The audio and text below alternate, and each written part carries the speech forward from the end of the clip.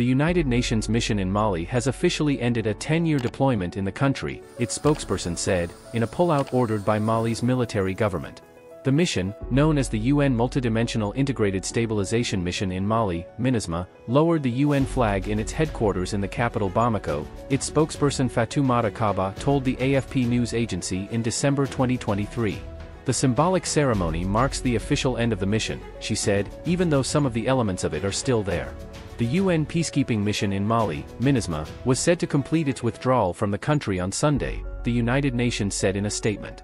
A liquidation phase, which is to place after January 1, involves activities such as handing over any remaining equipment to the authorities.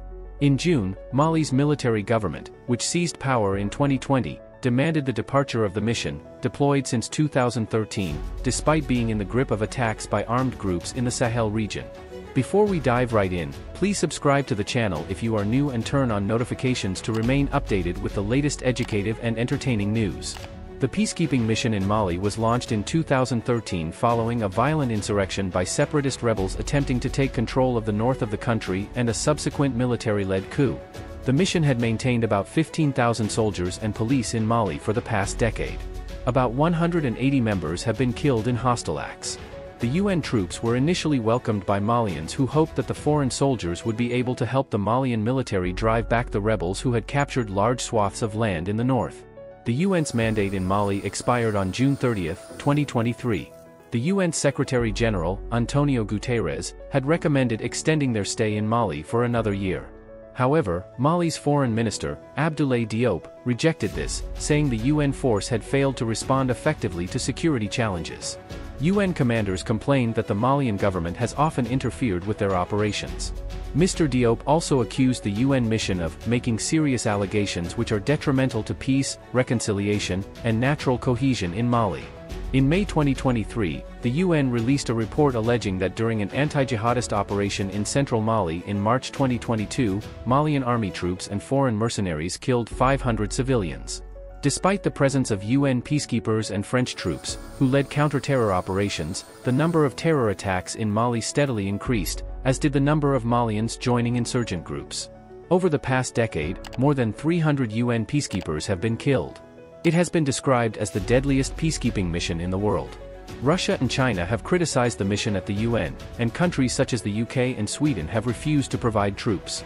Mahamadou Bassirou Tangara, a security analyst and researcher with the Conflict Research Network West Africa, said although the peacekeepers were not successful in helping to recover lost territories, they were able to improve the capacity of Malian security forces to tackle the crisis. MINUSMA, the mission, was here not to fight but to be a kind of bridge between the national army and some of the rebels in the pursuit of peace, Tangara added. 10 years on, however, the peacekeepers are leaving unceremoniously with the instability far from resolved. Thousands of people have been killed, and hundreds of thousands have been displaced by the violence. Landlocked Mali has struggled to contain an Islamic extremist insurgency since 2012. Extremist rebels were forced from power in northern cities the following year with the help of a French-led military operation. But rebels regrouped in the desert and began launching attacks on the Malian army and its allies, which soon included the UN force. Since being told to leave, MINUSMA has left 13 positions in Mali and has yet to close sites in Gao and Timbuktu in the north. Last week, the UN mission handed over the Mopti camp in central Mali, one of the hotbeds of violence that has plagued Sahel for years. The Mopti camp most recently housed peacekeepers from Bangladesh and Togo, and in the past, hosted Egyptian, Pakistani, and Senegalese contingents.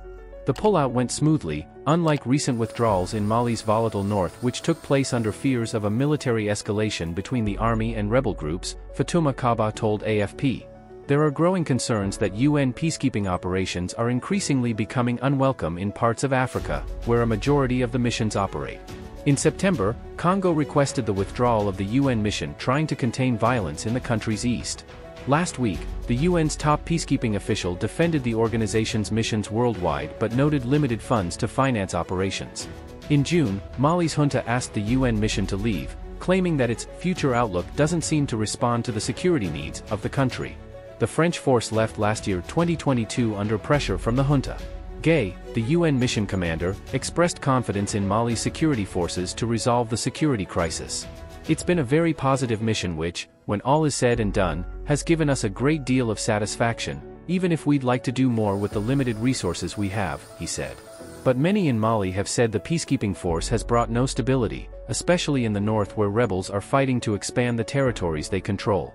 After seizing power in August 2020 citing mounting insecurity, Mali's government ditched the alliance with former colonial power France, preferring rapprochement with Moscow and the private army Wagner Group. Another military takeover happened in May 2021. The presence of the mercenaries has drawn strong condemnation from Western countries, who argued that the presence of the Wagner threatens Mali's stability. Moscow and Bamako continue to insist that the Russian fighters are merely trainers helping local soldiers combat rebel groups. Security experts warn the area could now become the focus of a struggle in the north as rebel groups and the army seek to take areas that the UN has left, further destabilizing Mali, where Islamist militants linked to Al-Qaeda and Islamic State also roam. Violence in Mali has spiked since June when the military junta that took power in a 2021 coup ordered the UN's decade-old peacekeeping mission to leave. The UN said only a small team will stay behind to oversee the transportation of assets and disposal of UN-owned equipment.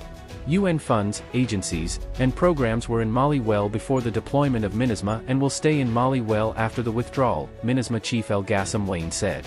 The withdrawal of MINUSMA troops has ignited fears that fighting will intensify between Malian forces and armed groups for territorial control. Mali has since become the epicenter of a violent movement that has spread across West Africa and forced millions to flee.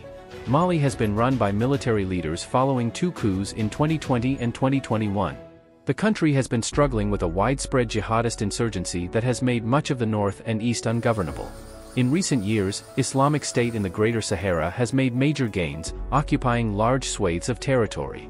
Many central regions have also recently been experiencing a surge in violence perpetrated by militants linked to Al-Qaeda and Islamic State groups.